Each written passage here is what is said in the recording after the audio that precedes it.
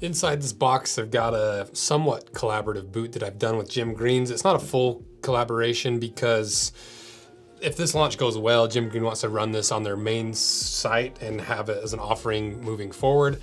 If it goes well, no guarantees by any means. And you know, I didn't really change a whole lot of the upper. Most of the collaborative bits are the internal components. So this would be more of like a design collab, I would say, or collab, or like a consultation collaboration. It's a better ring to it, consultation collaboration. But I still had a lot of my hands in the design, a lot of fingers in the pie, or whatever the expression is. Because if you don't know who Jim Green is, they're a South African boot company that's just recently in the last like 4 or 5 years, maybe even 3 or 4 years, gotten into the US market. I've been working with Jim Green basically ever since. Basically since their first batch of boots hit the American shore, we've been doing reviews of them and working with these guys, and they've been really successful because of the value that they bring for the dollar. Because if you don't know what the value equation is, I'll put it here. It's basically how much you get per dollar spent. And Jim Green, due to the fact that they're made in South Africa, the exchange rate, and all these other factors, that you end up with a really high quality boot for a really good price.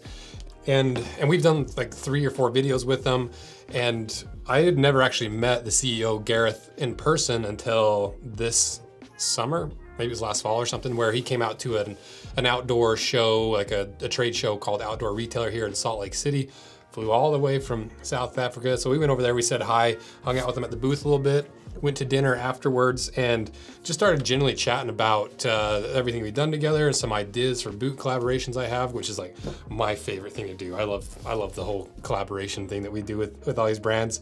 And we started discussing barefoot shoes because we just finished that barefoot boot and shoe series where it was kind of disappointing, if I'm being honest. You know, they cost a lot of money for not a lot of substance for a lot of those brands. There's some good brands, you know, Vivo Barefoot's awesome, Limbs is awesome. There's plenty of good brands in there, but there wasn't one boot that did it how I would have liked to have done it. And so me and Gareth of Jim Green were just chatting about that, and kind of, not even on purpose, started designing a boot together. And then over the next few months, we just went back and forth, started playing with some concepts. Jim Green started running it down the road, and we'd do a call, which would be like 1 a.m. my time, 8 a.m. their time. So I was just like so tired and like done for the day, and while they're just getting started. So it was like, it's kind of a funny call every time I have a call with Gareth, just because of the time difference. But we started designing this boot. There'd be a 0-drop wide toe box boot built in the traditional way, so you get all the benefits of a heritage style boot plus all the benefits of the 0-drop barefoot style shoes, but done better. Because the problem with all those like 0-drop barefoot boots is they're so thin and they're so flimsy. I don't want to feel every single stick and twig and rock underneath my foot. I understand there's a need for it and people like that for certain reasons. But for me, I just want a lot of those attributes without the obnoxious aspect of paying a lot of money for not a lot of substance, and for like wearing boots but barely feeling like you're wearing boots. And I wanted to kind of combine the two of them, and Jim Green was up for it. It ended up with this box right here that has the final version of it. So let's open this thing up and see what's on the inside. You might notice there's not any packaging or tape around it. That's because I've already opened them. It's kind of how it goes with collaborations. You know, I can't really do a true unboxing until I know I have the final version. I probably still could have, but it's more fun to do a little mock unboxing. But these are the boots. So pretty clearly based on the African Ranger boots. Very, very similar upper, almost, I think that's the exact same upper actually. And so what I want to do is compare this new 0-drop African Ranger to the regular one to show you what I wanted to change, why I changed certain things, and how we ended up with this boot that looks really similar, but is actually very different when it comes to how you wear it and how it feels underfoot. So first, number one, maybe the biggest thing is the outsole. But you'll notice on my version, it's a completely different outsole pattern. On the bottom, it's a completely different width. And the biggest aspect of this that makes it that 0-drop is that it is the same width all the way across the sole. So what we did is we took the compound from the African Ranger wedge sole and started applying it to this outsole. We ran through 8 different versions, different compounds, till we ended up with one that we really liked, which included initially, actually I think I have it here somewhere. So initially, it didn't have this extra toe bumper there, a little extra thickness.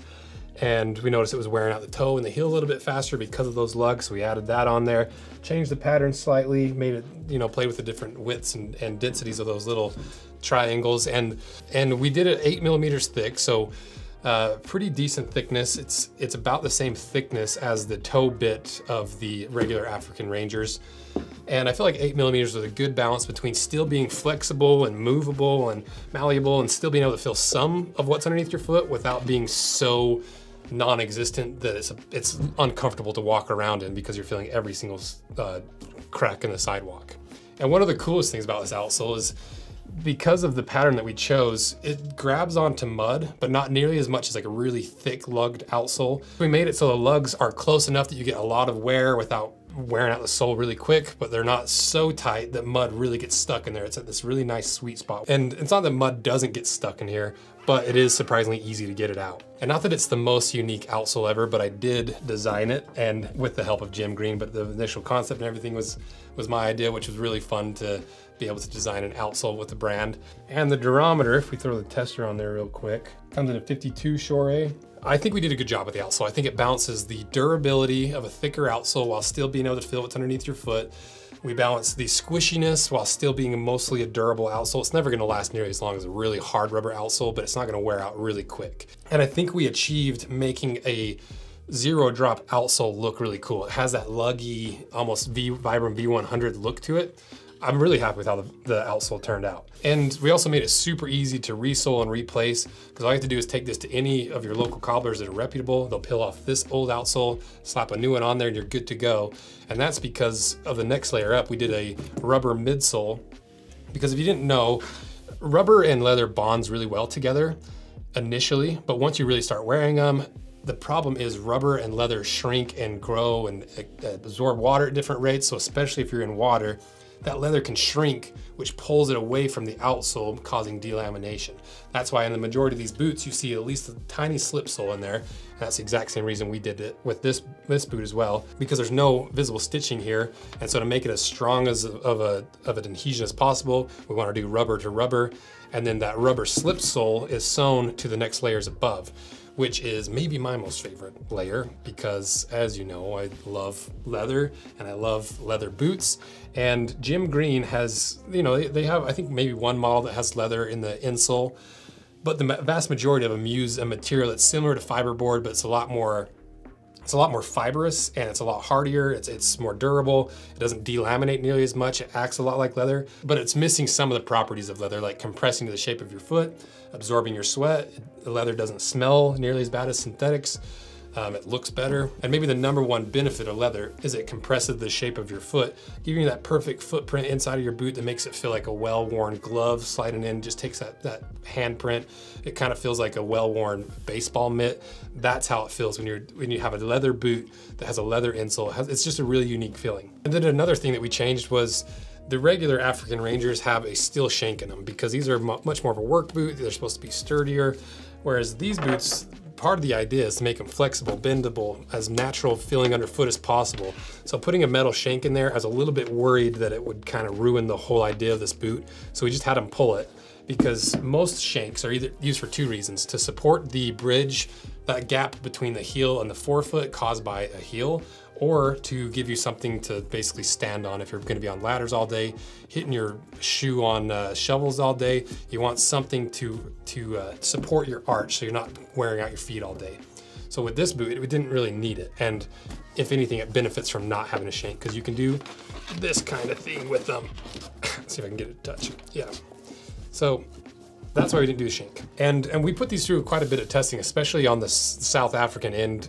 Gareth wore these boots quite a bit, and he put him through a really long test, which was him walking through the South African wilderness for 3 days straight with a 20-kilogram backpack on it, which I don't know what that converts to when pounds, but it sounds like a lot. Another change that we did that was really small that most people wouldn't even notice is we removed the toe stiffener that's originally in the African Rangers and just went with no toe stiffeners.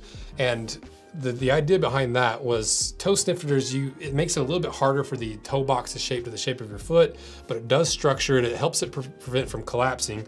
But with this boot, where I want it as natural as possible and as almost feeling like as close to not wearing boots while still wearing boots as possible. I wanted to remove that, which allows the boot to form to your foot faster. It allows the sides to expand out for your toes. The only downside of a non-structured toe box is it can collapse a lot faster, which puts pressure on the top of your toes until that leather gets its memory and is shaped around your toes. So it's a small difference, but I think it's worth noting. And then maybe the final thing that we changed for this design was, because the regular African Rangers has a little bit of a heel, the last that the shoe is built on, which is that hard plastic shoe shape that gives the shoe its shape. If we built it on that last, the toe would be lifted up because we dropped the heel, making the toe spring up, which is not very anatomical, and it puts pressure on your toes in a weird way. And so they went back to the drawing board for the last and basically took the last that's made Jim Green really popular in the United States on the Razorback and the African Ranger, and took that same shape and just kind of flattened the toe out, dropped it down, and made it a lot more zero drop while still being able to be worn as a normal boot. And so that allows them to make the boots in the exact same way, the same processes, because it's, like I said, it's still a 360 stitch down construction that sews through the upper, that leather insole, and then that rubber slip sole, which I guess you could call a midsole. And it's the same way that Jim Green does it, with a double layer stitching all the way around, making them, these are probably the easiest boots in the world to resole. And you could do it at home. And we're working on a video of like how to resole your own boots at home with affordable equipment and tools, because some of these boots are just, you could do from home for really cheap. And then the coolest thing about this whole African Ranger boot is the name comes from real African Rangers who protect the wildlife and the environment down in South Africa from poachers and big corporations coming in. There's a lot to talk about with that. But the cool thing about the African Ranger boot is Jim Green donates 1 boot for every 10 African Rangers sold. And so they're quite literally making a huge difference in the African Ranger community and protecting the environment, and setting these guys up with high quality boots that actually make a difference in their lives. And so it is cool to be able to buy and support a brand that's supporting the people that built the brand.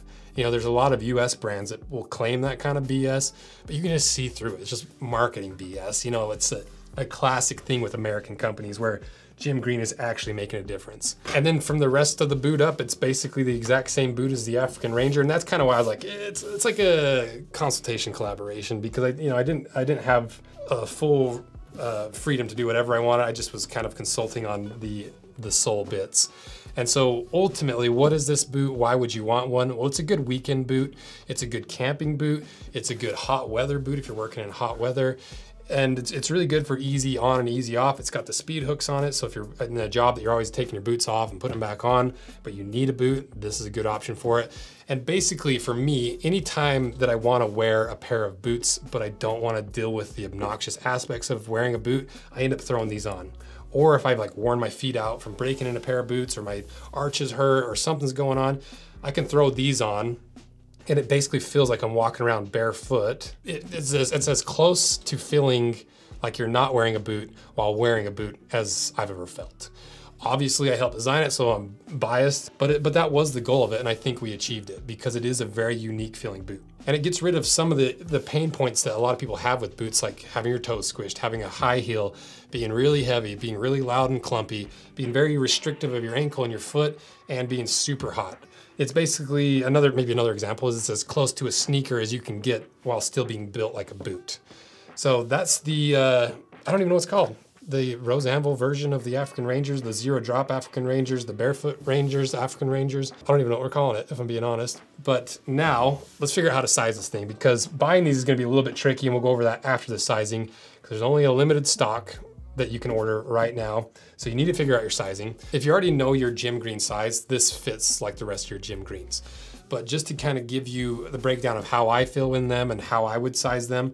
So number 1 step is figure out your Brannock size. We'll put a link in the description to a sizing video from previous collabs that you can learn how to size your foot on the Brannock device, which is that metal thing that you put your foot in at all the shoe stores. You can go to any shoe store, it'll do it for free. But once you have that figured out, then you can use this information to figure out which is gonna be best for you. And so I noticed that with these boots, they fit pretty true to my Brannock size, if I don't mind having a little bit of touching of the side of my feet. It's not snug necessarily, but my toes are pretty far up in the boot. You know, I only have like a finger width away from the tip of the boot. And so I would say go true to size if you want a little bit more snug of a fit. If you want plenty of wiggle room, if you're gonna wear thick socks, if you like having nothing touching your toes, go half a size up from your Brannock. And then this is where it gets tricky. So if you want to run an insole in this, because they are hard, they're just a flat sheet of leather, and if you want to run some sort of squish in there, what you need to do is take your Brannock size and go half a size up if you want a little bit tighter of a fit, or go full size up if you want plenty of room, if you're gonna wear socks, if you're gonna like, if you don't want anything touching your toes. So just to reiterate, I'm a 10 on the Brannock. A 10 fits me well, snug, without an insole. 10.5 gives me plenty of wiggle room for anything I would need. If I'm gonna run an insole, I would go a 10.5 for a more snug fit, or I'd go an 11 for plenty of wiggle room with the insole. So rewatch that over and over if it didn't make any sense to you, because I think I got it down, but it's just confusing in general with any of these boot sizing. That's why we do these videos before the launch, so that you have plenty of time to figure it out, because I have a feeling these are gonna go pretty quick, because the price of these are only $10 more than the African Rangers. They're gonna retail for $189, and this is due to the extra cost that from the midsole and the leather insole, from the labor it takes to do the leather insole, from the cost to make new molds for the outsole, the cost of the new lasts. So honestly, a $10 increase is pretty fair, and I'd be surprised if anyone disagreed with that. But where this gets tricky and really cool actually is Jim Green took a big gamble on this project. They already made 631 pairs of these. They made 392 in the fudge color and 239 in the brown color, which are in stock, ready to go. And as soon as you order them, they'll be to your door within 2 to 6 days if you're in the United States, because they're stocked here in the United States, which is really unique. For most of these collabs, the brands take the pre-order and then they make them after the order's done, and it can take 6 to 9 months sometimes, where once again, Jim Green took a huge gamble on this project to get them over here so that you guys can have them in hand as soon as possible. So if you order quick, there's a good chance that you'll get your size. If you miss out on your size, or you're watching this after the launch and they're all sold out, you can still pre-order them, and they should be delivered by Christmas unless something goes catastrophic or something bad happens with production or shortages, but they're targeting a delivery for the pre-order before Christmas.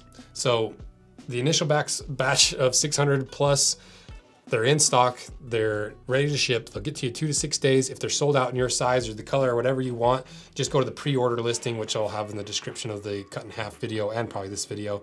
Get your pre-order in, it should be to you before Christmas. And when do these actually release? Well, they'll be out this Thursday, so you have a few days to figure out your sizing, get all your ducks in a row, so you know exactly when to order, how you're gonna order, and like all the rest of the collaborations we do, if you want early access by 2 hours, make sure you're signed up for the limited edition email list via the link in my description and wherever else you're seeing this, because that email list is only for limited edition products that we make, collaborations, keep you in the loop with the big sales we do throughout the year, and anything that's just not our normal marketing and branding, that's just the unique projects, that all goes to the limited edition email list. So be sure to sign up for that for this collaboration, but all the rest of the collaborations that are coming up. And like I said, these boots officially launch at 10 a.m. on Thursday, Mountain Time. So noon on the east, 9 on the west, 10 on Mountain Time.